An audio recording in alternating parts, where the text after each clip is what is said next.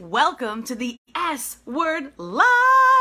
You are in the right place if you are ready to kick doubt and worry to the curb. I am Renee Rebar, and I'm a sales strategist, speaker, and author, and I am coming to you live from Detroit, Michigan, and I am ready to help you get rid of the two biggest business killers that I've seen in history. And so if we haven't met yet, I have been selling millions of dollars of products and services and teaching thousands of people how to sell for the first time and consistently since 1994. I remember when I first, hey Wendy, how are you? When I first opened up my first sales office in 1996 on my own, incorporated it, I was so amazed at how many women would come into my office and say, this is the first place that I felt like I could actually learn sales. This is the first place where I didn't feel like it was a big old boys club. Hey, nothing against men. I love them. Married to one for 20 years, have a son. My goal here on Planet Internet is to help the women of the world who have skills like Wendy. Wendy's on here live. She has 30 years of experience planning meetings for global companies from Singapore to the Bay Area and back again. She knows her stuff. She's got like a PhD in travel. The bottom line is that when you have these skill sets, you've spent your career developing those skill sets. And when you finally decide, you know what, it's that time in my life for whatever reason, maybe it was like me, I wanted to be home with Ben or my barking dogs.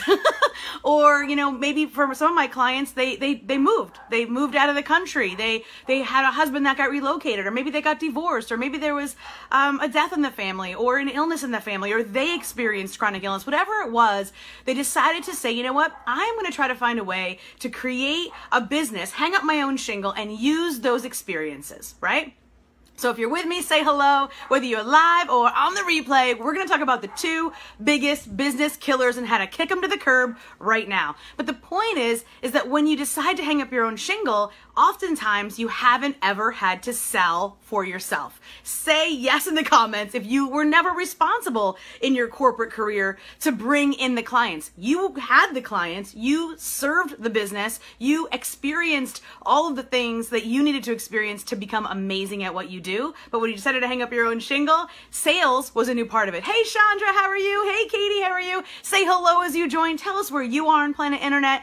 And please, if you're watching this live or on the replay, click on their profiles. These are amazing and smart women that come to you. Chandra is a best-selling author. She lives in the West Coast. She is such amazing things that she is bringing to the world that are so important. And so ultimately, I am passionate. This morning I spent 2 days. Hey Maggie, another West Coaster. Yeah, Wendy's in Cuba, tropical island. So I am passionate about helping women kick the two biggest business killers to the curb when it comes to sales in particular. So when I first started my sales office, I was always surprised at how many women were feeling finally for the first time that they could sell. And so when it comes to sales, there are two huge, big, fat elephants in the room. And hey, Aurora, how are you? First time hearing you, looking forward. Oh, welcome. One of my best friend's daughter, her name is Aurora. So they named their kids kind of like where they lived. They lived in Aurora, Illinois. I don't know, maybe where did you get your name from? They call her Rory, their daughter. I love it. Okay, so love your name, Aurora. Thank you for listening. I'm so happy that you're here. And I'm passionate about what this is. So when it comes to sales and women specifically, and again, this is not to bash men at all. This is just saying we have more worry and doubt than most. So, give me an emoji if you've ever had a little bit of worry and doubt. And so I've been working on something, and I've been rereading the book again, Feel the Fear and Do It Anyway. Have you ever read that book? Tell me yes in the comments if you have read that book. And it's because I'm really working on more mindset pieces for my clients. So if we haven't met, I work with clients one-on-one in a corporate level where they sell only to big companies. I work in group environments. I have a mastermind that's starting, and I also have a digital self-study sales course. So in those areas, every single level of sales and how people come to me, I see that they need two very specific sides of sales training. They need the strategic side where they get the maps, the templates, and all the things that I give them. But then also, and more importantly often, is the mindset, the mentality. And to me, I call that the emotional intelligence side, the confidence side, the feeling good about it side. So how do you do that? Katie says, yes, she's read that. Awesome. Hey, Pamela, hello, another Detroiter in the house. So when I'm reading this book and some of the exercises that I've done, and I know Maggie has been so kind to tell me about how she felt about these mindset exercises that I've been teaching, is it just comes down to this little story that I used to tell a lot of my sales reps, and it's called the Devil's Yard Sale. Tell me if you've ever heard of this story. So the story goes like this: the devil's going out of business, and he lays out all of his tools, and all the bad guys come, and this tool over here is nice and shiny, and it's like $1 million, and this tool over here is like, it's pretty dinged up, but it's only because it's kind of been sitting around for a while, a little dusty, a little rusty, and that's like 3 million. But there's this one piece, this little piece of wood. It's kind of triangle shaped, real worked up, real kind of gritty.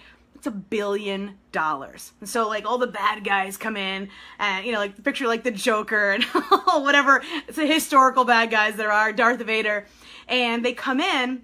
Maggie says how the best, these mindset exercises, yes. And so the bad guys come in, they're like, hey, to the devil, they're like, why is that piece of wood $1 billion?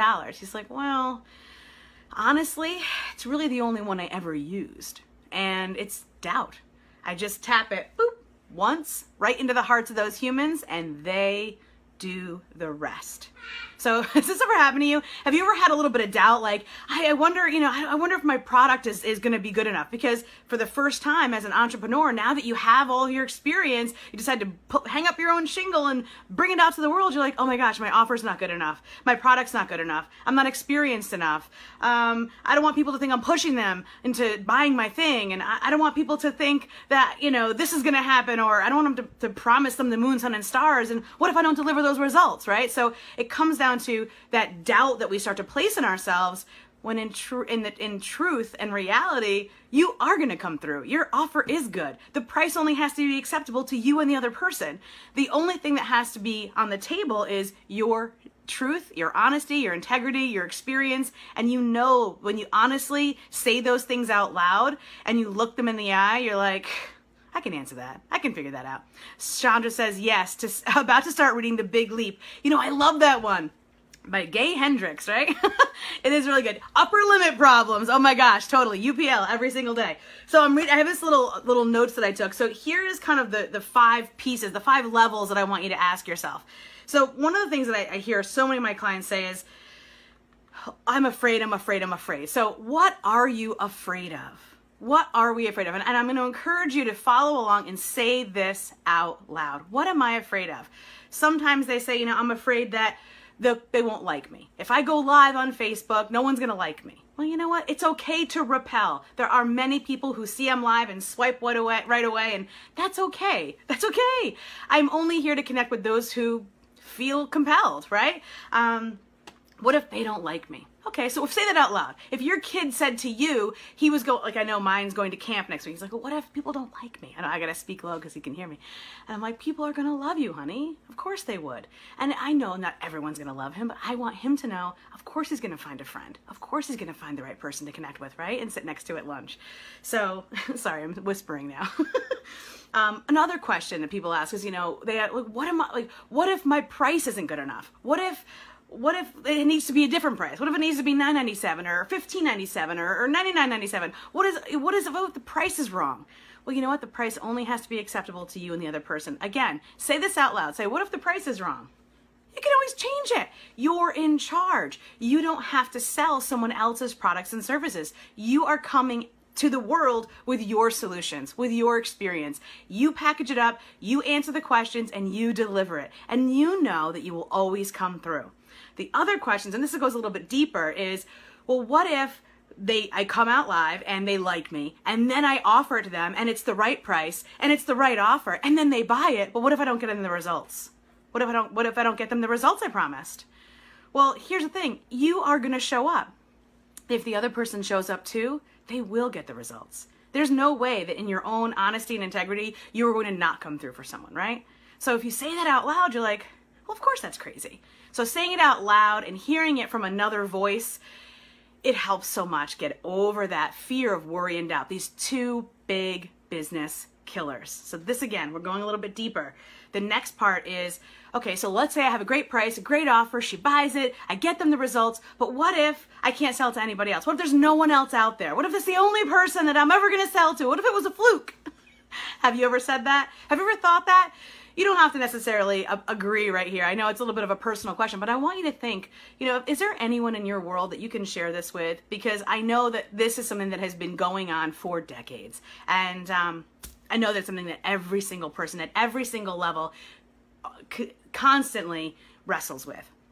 I've been in lots of different rooms with everybody from millionaires down to people that are making their first sale ever in their first business, and they all wrestle with the same things. What if, what if, what if, what if? I'm afraid of, I'm afraid of, I'm afraid of, I'm afraid of. And the real core is, what if I'm not good enough? What if I sell this and I offer this service and the person gets results, but then what if I'm still a failure? What if my business isn't gonna work? What if my family tells me I should go get a regular job with somebody else paying me because this entrepreneurial thing isn't working out? That's scary. And so we dive and we get into this spiral of all these questions, and it doesn't help us get to the next person who actually needs you. And this is the story I want to leave you with. And it is the story of the starfish on the beach, right? I'm sure you've heard this one before. If you haven't, it's a story of a boy who's out on the beach. It's after a big storm, and there's all these starfish on the beach. And there's this old man that comes up, and he's like, "Son, why are you throwing those starfish back in the water? They're just going to die anyway. What does it really matter?" He's like, "It matters to this one." It matters to this one. So I encourage you to go deep into those fears, ask yourself those questions out loud, look them in the eye and be like, "Not today, fear, not today." And get rid of that doubt, kick it to the curb by saying it out loud and saying, "You know what? I'm going to make a difference to this one, to this next person."